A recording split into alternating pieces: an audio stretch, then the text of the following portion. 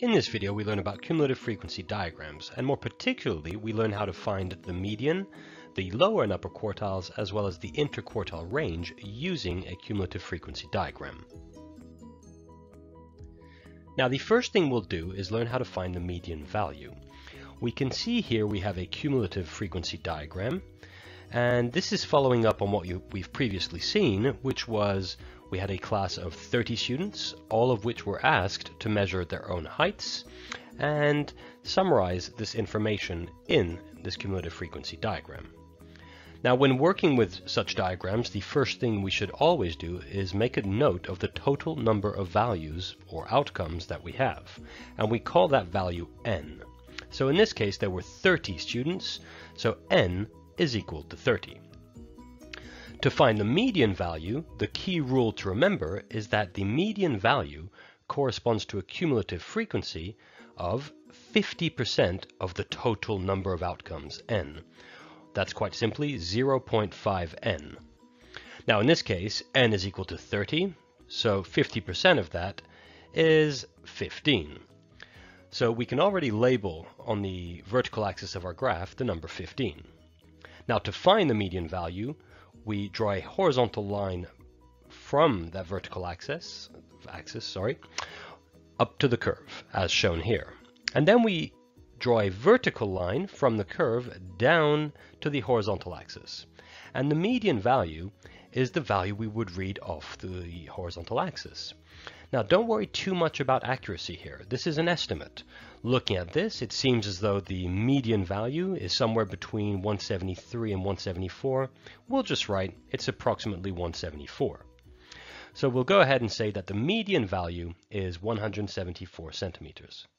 Now, what this means is that in this class of 30 students, half of them, or 50% of them, measure less than 174 centimeters.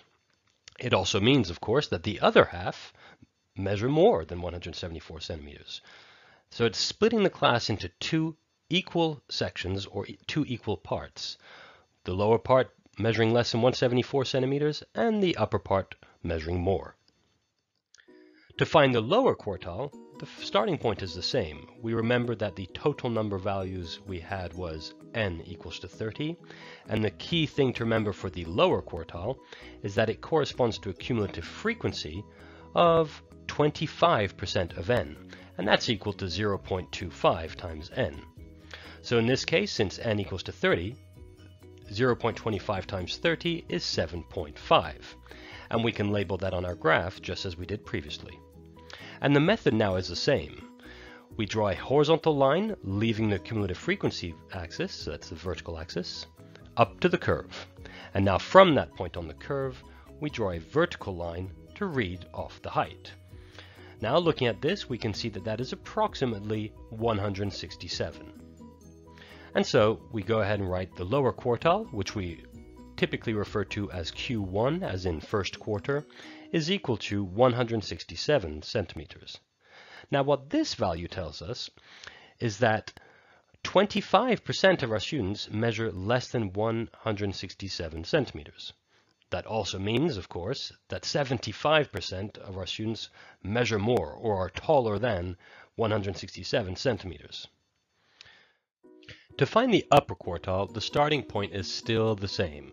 We make a note of the total number of values we have. So in this case, we had 30 students, so n is equal to 30. And the key thing to make a note of is the fact that the upper quartile corresponds to a cumulative frequency of 75% of our total. So that's 75% of n, which is 0.75 n. And now in our case, since n was equal to 30, that would be 0.75 times 30, which is 22.5. And we can add that to our graph there. Now once more, we draw a horizontal line, leaving the cumulative frequency axis up to the curve, like shown. Now from that point on the curve, or on the diagram, we draw a vertical line down to the horizontal axis to read off the value. Now looking at this, we can see that's approximately 179. And so we can now state that the upper quartile, which we typically write Q3 as in third quarter, is equal to 179 centimeters. Now what this means is that 75%, 3/4 of our students measured less than 179 centimeters. It also means, of course, that 1/4 or 25% of our students measured more than that value, so were taller than 179 centimeters. We move on to the last and final step, which is learning how to find the interquartile range. To find the interquartile range, which we commonly simply call IQR, our starting point is to make a note of our lower and upper quartiles. So remember, we had found that the lower quartile Q1 was 167 centimeters, and that was here on the graph. We had also found that our upper quartile Q3 was 179 centimeters, which is here on the graph. Now the interquartile range is a measure of dispersion. It tells us how far apart the lower quartile and the upper quartile are.